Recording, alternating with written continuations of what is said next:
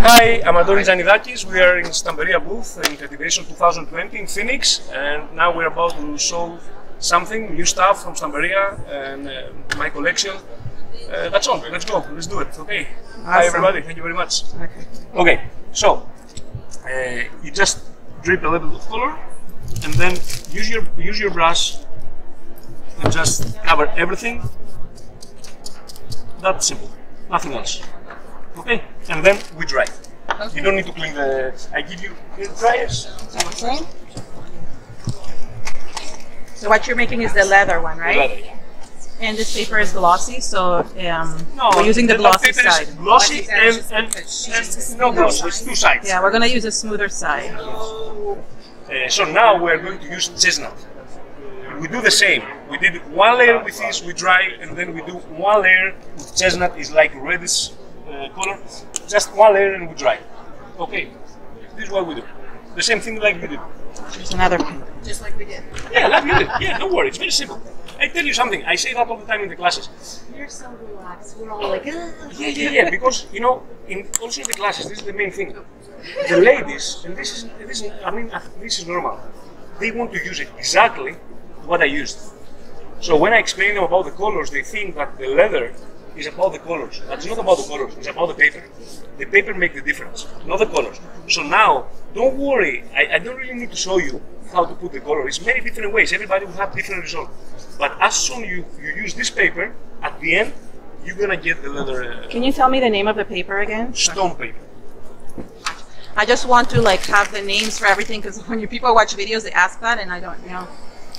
Okay, stone paper. And they're just watching. Oh my God! Look at the effects that it creates. How cool is that? But they call it walnut. Pretty much is the same dark brown inside the bottom. Okay, so they just gave the name there to be more interesting. Now you can see the difference. No pump with pump. Inside is the same thing. Okay, the same kind of material. Okay, just they have 24 colors with the pump, and now they used to have 6. Now they have 3 colors without the pump. And I think they kept those because of my leather technique and everything. Otherwise, they would just take them off. So what we do? Are they acrylic based? Huh? Acrylic based? Yeah, acrylic based. Of course, everything is water. Just I don't know how much percent. No, they're liquid. They're fluid. Yes, so I don't really know how much percent they have. Water based. Okay, good. Huh? So the same thing is in the spray bottle. Is that permanent? This is what I said before. Excellent. Can I do? Yeah. So let me show you this. Oh, look at the textures. So now, can I show the textures? in the classes, me what I do, I just put the color in the plastic cups, So and the ladies with the brush, they take and they just put the layer, they dry, and I always telling them like, now you have to put as much layers you want, depends how dark you want it to be. So usually me, I do 5-6 layers.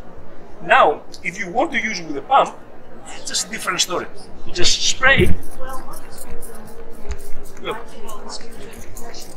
Spray like this, and then is the time that you must have patience, because this needs to dry, and of course it's harder because it's much more color than spraying. But then you see here it's the color is still wet. So taking the baby wipe. Thank you very much. And tapping a little bit. Excellent. Thanks. You can get nice texture. Then you have to dry again a little bit. Yeah. Like a resist technique. How much is up to you, of course. You understand, right?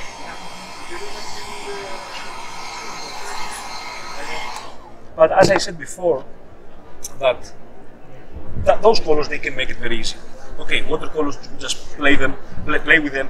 It can be very easy. But I have tried with many things to do the leather. I mean, you can do it with a lot of color, with alcohol inks, with everything. Okay, just the paper is the important, because the paper then you just take it and you just do this. This is the important about the paper. You cannot do that with a normal paper.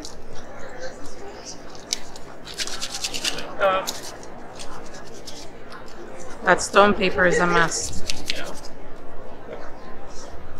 Wow. Yeah, the paper. Touch it also. Give it around so you can touch it. The paper is the difference. oh wow, it totally feels like this. So do you reload before or after you start layering? No, after I finish. I did the opposite. maybe matters.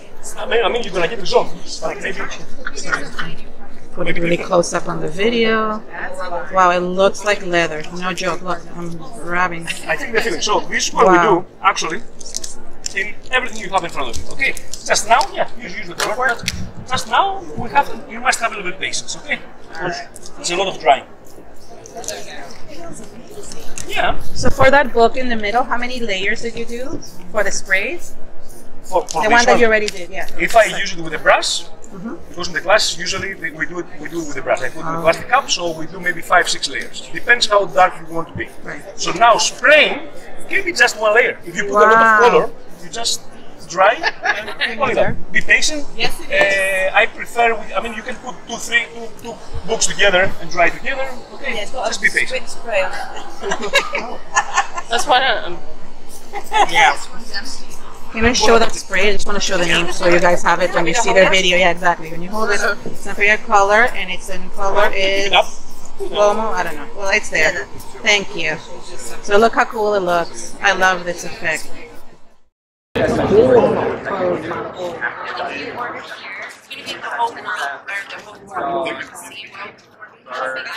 Yeah, tell me again. The whole thing. Yeah. It's $5. Oh, I'm missing the D anyway. Huh? Well, you have the C.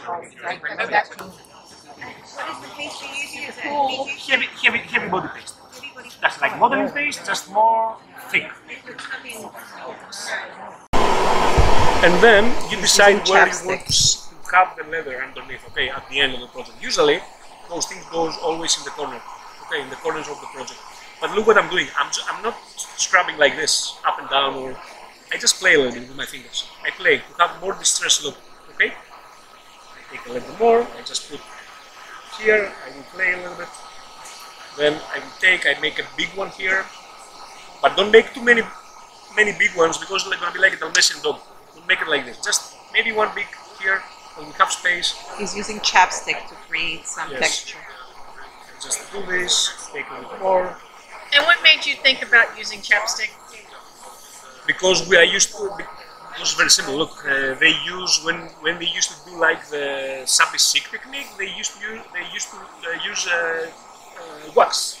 Right. Wax. Okay, wax, but not wax. The wax like the candles, like the wax for the furniture makers. So they used to do that sandwich, and they scratch with the sandpaper. But the thing is that the wax is very hard.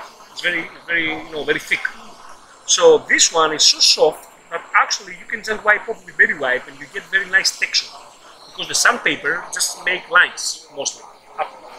But this one you're gonna see how nice. Where is it? Should be somewhere. With this one you really get very nice result. Okay, after you do this, you decide where you want to put it, right? That can be even I do my furniture like this at home. Okay, color, chapstick or Vaseline places, and then another color on top, and then I just have the nice effect, vintage look, distressed look. Look now. So then, just which color you like, sir? Thanks God.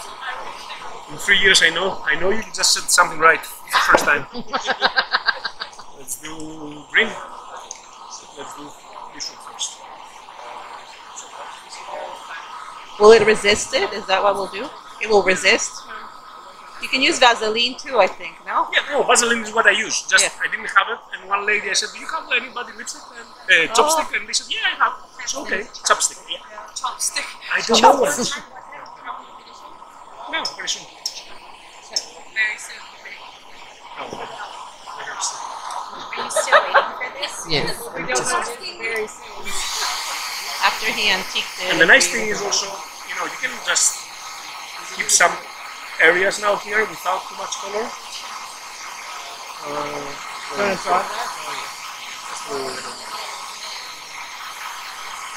Is that just regular acrylic paint? Yeah. And the good thing is that the acrylic paint dries permanent. So as soon as you dry the acrylic paint, you cannot remove it. So let's add also a little bit of the other colors. Yeah, why not? Oh, yeah.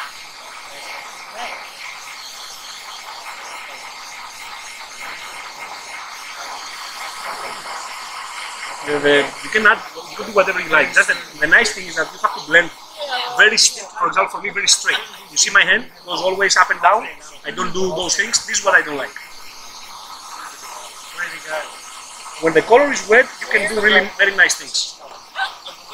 What happened? You have this count, and maybe a little red on the letters.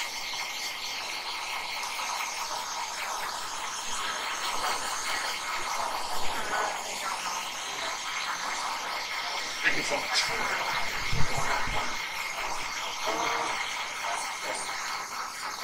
Okay, let's try.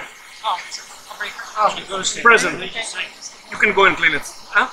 So look now what's gonna happen here that I have the chapstick underneath. Look. Cool. I've done it before. And the thing is, with Vaseline. if you ever have done in your life sandbasic, that means sand down the color with a sandpaper, it's different. It's different the texture you get. This is the thing. Look here.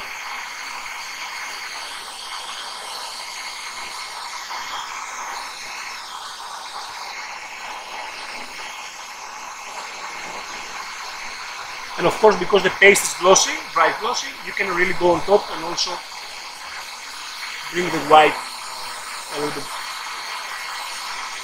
And then new baby white. And when you go on top again with new baby white, you can really see the leather underneath. Okay. And then one more step to show you about the antiquing vintage paste. Okay. I don't know, to really understand how different it is from the normal sanding off, you have to, you must have already experience with the other one. I mean, if you ever use sandpaper, you can really understand what's the difference, how different is the texture. This is more like peeling off than just sanding down, okay? This is what you have to do. Just decide wherever you want, and then we dry again a little bit, and we're going to do the vintage antiquing paste on top, and we're done. No, this is just to put a little bit of orange. He's adding a little bit of orange. Yeah. Is this like beginning, ending? This is the end. The end of the world, yes. Two more. Yes, what's blue paint? The dark or the... So much. Oil-based, okay? Then it's good if you have a hard brush. This is hog hair. Because the hard brush really help you to scratch, you know? Because now we don't paint, we scratch. We don't need to take too much from those, from this one. Just scratch and try to get in every single detail.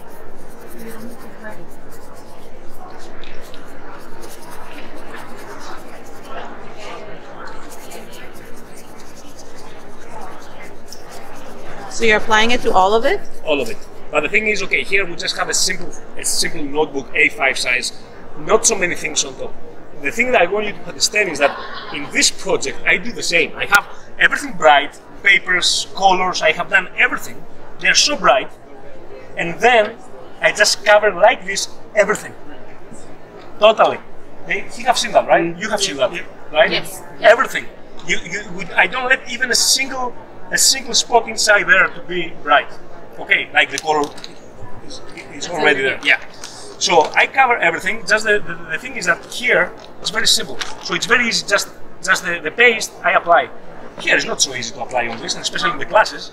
It needs time. So what I do, I use a little bit of turpentine, white spirit.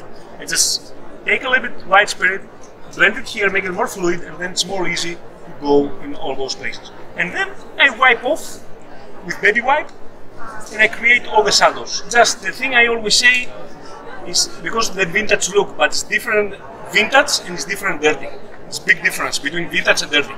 So another thing I always say in the class is just, ladies, do it like an artist. Don't do it like we clean Coca-Cola from the floor. It's not like, this is the most artistic part, to have nice shadows. It's like when, you know, the metallic waxes. Well, Finneberg has metallic waxes, so a lot of people, they take the wax and they just do highlights. So this is what I do actually, just taking off. Instead of put something, we take off. So you never, when you do the waxes, you never are like this. You do it very slowly. So this is the same, just instead of put something, you just take off something. Okay, so here, of course, it's more simple because it's just a cover with not so many embellishments and things, but of course also this one gets gonna get that nice vintage look. Let me show you now.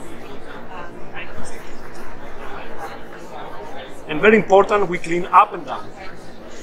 Up and down because the oil has some, it's oil based, has some traces.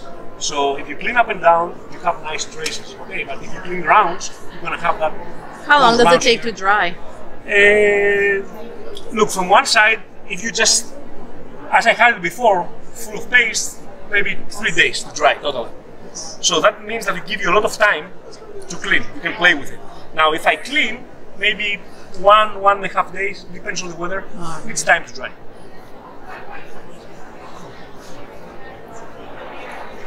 And always me, I take the first layer. When I have to do something like square, it's like I'm gonna clean more in the middle, less on the sides to be more vintage around, and then I will change baby white, and I can go harder here, and I get more light, bigger contrast. But you see, with the paste, you can see every single texture. Everything is there, you can see it. Okay, so this is what you do. Any color has different result. Can I see it from close up? Wow. You get, you get those, you see those dark edges here. Which You way get do all you those like tiny it? things. It's going to be yours anyway. You know? I like it. So that's okay. Yes. And then Yes. And the thing is that the paste just works different in any material. I mean, can work different on gloss gel, can work different on acrylic, works different on papers. You have to understand something, to be clear. Ladies, when it has to do with papers, anything is paper, rice paper, scrapbook paper, whatever is paper needs to be sealed first. Don't apply the paste on top of the paper, and the paper will suck everything. It has to be sealed first. Yeah. With a glue, water-based glue or varnish, water-based varnish, something and water-based, and you seal it. And then you can. And does it have a strong smell? I haven't smelled it. If it smells, does it smell like turpentine? you can smell. I can smell from far away. No, just oil, not turpentine. Oh no, it's not strong. It's not strong. It's very nice. It's not chemical actually. No. So, it's one of the things Smells like olive oil. that can fly. They can ship it by flight. This is the thing. Doesn't have any symbol that is toxic or something. Flammable. Flammable. Thank you so much, Antonis. Thank you. It's my pleasure.